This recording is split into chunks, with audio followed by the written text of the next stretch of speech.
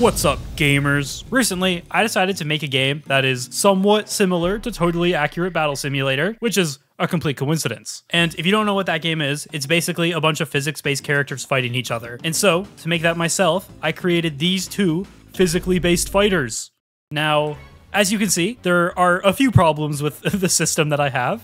The first one is that these guys can't move, so they can't actually fight each other. And the other problem is that, as you can see, they're just playing the same animation over and over again, which, you know, could technically work, but it's not really that good, if we're being honest. And the way to fix it is with procedural animation. Procedural animation is kind of similar to regular animation, but instead of manually moving the character's bones to create an animation, you use physics and math to simulate an animation, which is a lot harder than just manually doing the animation. But because I'm a professionally trained animator who took one animation course in university, I don't think it should be that hard to make procedural animations for this game. Now, I know that I said that I'm a professionally trained animator, but I also haven't really ever done procedural animation, so I'm not really sure what I'm supposed to do. But what I do know is that if I go to Unity's package manager and I search up inverse kinematics, nothing shows up. Okay, that's the wrong thing to search up. Animation? Here, the animation rigging package. I'm pretty sure that this will help me make procedural animation, but I don't know. I guess I'll just install it and I'll figure it out. Boom, it's installed. Okay, now what do I do? Documentation, animation rigging. Okay, so it's got a bunch of topics I can go through to learn how this all works. So the first thing I need to do to get procedural animation working is to create a character rig. Oh man, this is a lot of reading. This is like the amount of words that I normally read in like a month. So I've been working on this animation rig for a while, and now you might notice that this guy is surrounded by balls, and I'll explain that later, but for now, I'll just show you what I've got. So if I hit play, boom! As you can see, these red balls are the targets for where the limbs go. The blue balls are like the hints, so it's like where the elbow points or where the knee points. Now, it's not perfect. There are some issues, but it mostly works, and I can show you as well. If I enable the Ragdoll, the active Ragdoll, I can move this, and then the active Ragdoll responds. So I can just, look, he's running. That's really only the first step, is just getting it set up. The second step is to actually use these balls to create animations. I'm not 100% sure how you do that. Like, for example, if I want to make him punch, I have to have his hand. I have to set the target to where he wants to punch. But then do I just play a punch animation?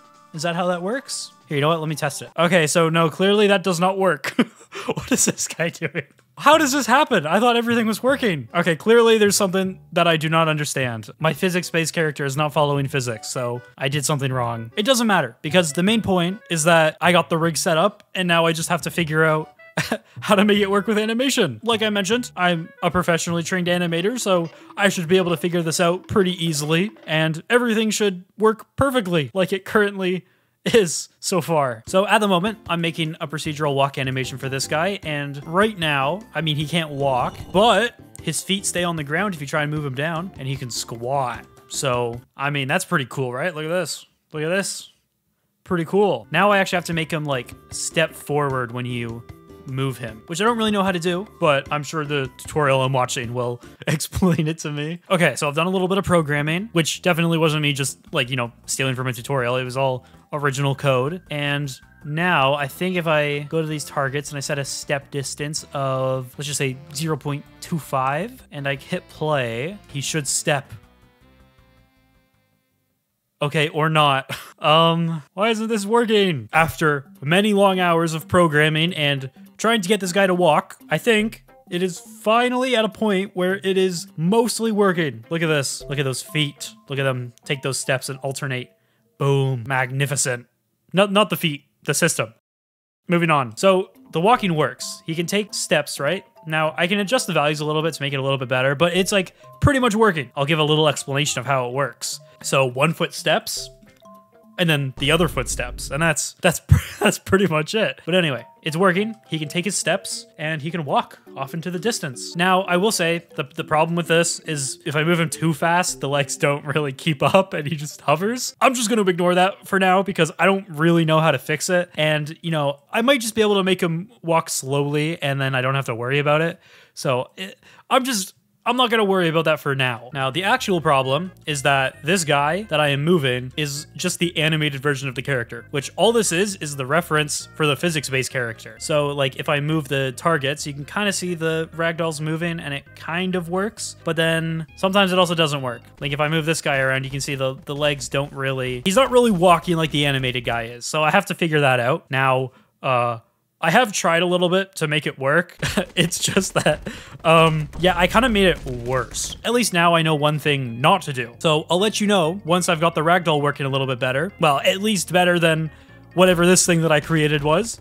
All right, so it's been like, I think it's been like 2 days. I've kind of lost track of time, but I think it's been about 2 days since I got the animation for the walking working, and I've been trying to make it work with the ragdoll. And wait, let me show you. Look, the feet are on the ground. Where's my cube? Let me get my cube. He can't actually walk yet, so the only way for me to test this is to move his body with this cube by slamming it into him at great speeds. Like this. And look at that. He's walking. I'm actually surprised. It actually works fairly well. Like there are some cases like this where the feet cross and it doesn't really work. Like, I don't know. I think it's good enough. I mean, how good does it need to be, right? This is already pretty decent. Except there are 2 problems. And the first is that this guy, he can't walk on his own. I have to push him with this cube, which, you know, I don't mind because it is kind of fun to beat him up a little bit. But for the final game, I need him to be able to walk on his own. So that's what I need to do. And the other problem is that his hands also don't do anything. And usually when walking, you move your hands a little bit, but he doesn't. Now that problem, I'm just gonna leave for a little bit because I'm not 100% sure what to do with that, because I also want him to be able to like punch, right? Like pew, pew, pew. So the first thing I'm gonna work on is just letting him move on his own, so I don't have to use this stupid cube to move him. Now, the thing with getting him to move is what I normally do in most of my games is I would just add in a nav mesh agent component like this. But since this is an entirely physics-based character that moves with physics, I don't really think this will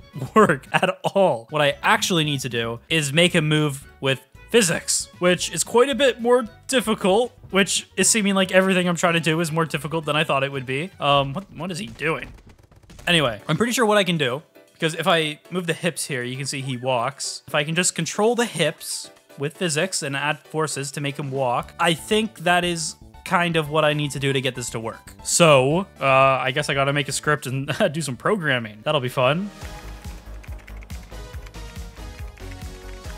So I've done a lot of programming here, which is mostly just the animal AI script from my racing game. I kind of just took that and I, you know, changed it a little bit, but there should be a green ball on the ground. Boom! Green ball. So that's where he'd walk to. This is good news. I think this means that the rest of it is going to work flawlessly. I guess I'll work on that.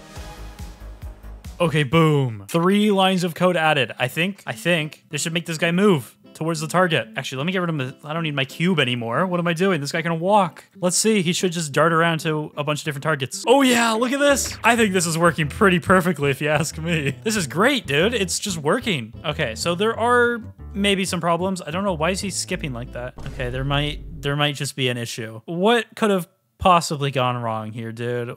Okay, well, you know, it's mostly working, which is good, but you know, I guess I'll just spend a little bit more time off camera fixing the quirks, and I'll let you know once it's working, because then I can start working on making this guy punch, because I realize I've so far spent all this time just trying to get him to walk, which isn't, I just want him to punch people. I don't care if he can walk properly or not, but I guess he does kind of have to. Anyway, I'll update you then. Okay, so I've made some adjustments to the walking system, and when I say I made some adjustments, I mean I re-scripted the entire system, so it's basically a completely new walking system. But if I hit play, you can see once it loads that, oh, he's going the other direction. It actually looks pretty good. I mean, it's not perfect, but it like actually works. I think it's pretty good. I mean, it like actually walks all through programming, all through physics. Now, I know I've said that this is pretty much done, but there is one small problem, and that's that he can't move his arms, which if you've ever seen somebody walk or walked yourself, which I don't really do, but I'm sure other people do, you usually move your arms at least a little bit. They kind of just sit at his side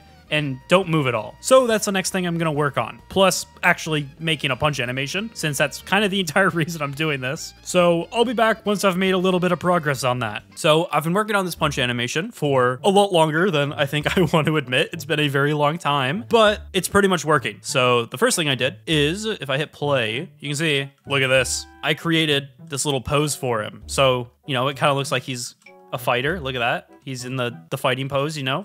looks very intimidating. And if I turn on his AI, and you can see that he can walk around in this very intimidating pose, which is cool and everything, but the main thing I did was create the punch animation. And to show you that, I've set up this little fight. So as you can see, I've got my blue guy and my red guy, and if I hit play, they should walk towards each other and start beating each other up. So fingers crossed. Okay, here we go. And there they go, they're hopping towards each other. They're hitting each other. Whoa, isn't that a really good animation? What do you guys think? Am I a professional animator or what? That's pretty good, right? Now, I will admit it's a little underwhelming at the moment, but I know how to fix this.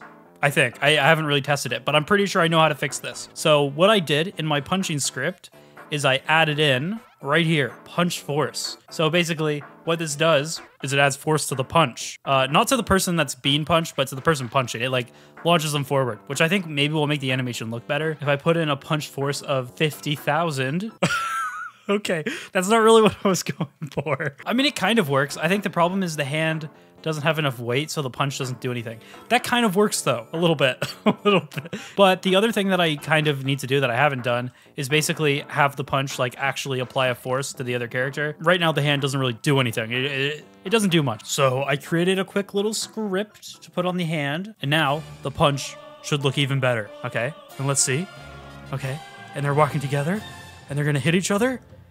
Boom! And they're fighting. Now the arms are a little, wobbly, but you know, is that really a problem? Is that really a problem? This is pretty good, to be fair. Considering all of the pain I've gone through to get this working, I think this is probably fine. But these guys can fight, and that's really all that matters. It took me like 2 weeks to make. I mean, look at the quality, right? Something this high quality definitely takes 2 weeks to make. Anyway, there's one more thing that I need to do. Let's just add some more of him. Just, you know, just a few more of these red guys. And you know what? Take the blue guy.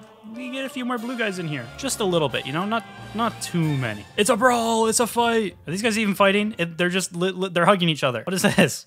They're not even fighting, dude. You're not supposed to love each other. You're supposed to fight each other. What is this? Aside from, you know, those two over there, this is kind of working with multiple people. I mean, there's not a whole lot of strategy to it, but does there need to be strategy? I just want to watch people beat each other up. So I guess that's pretty much all the procedural animation done for the game. And all it took was 2 weeks of suffering. But this Unity project will be up on my Patreon for anyone that wants to use this. I don't really know what you're going to use it for, but if you want it, it's there. And then the next thing I need to do for this game is actually make it into a game. I don't really know how I'm going to do that, but I mean, I'm sure I can figure something out, right? I mean, this is a pretty good starting point for a game. Just a bunch of people beating each other up. What else do you need? Gameplay? Says who? So I'll see you next time. Peace out, gamers.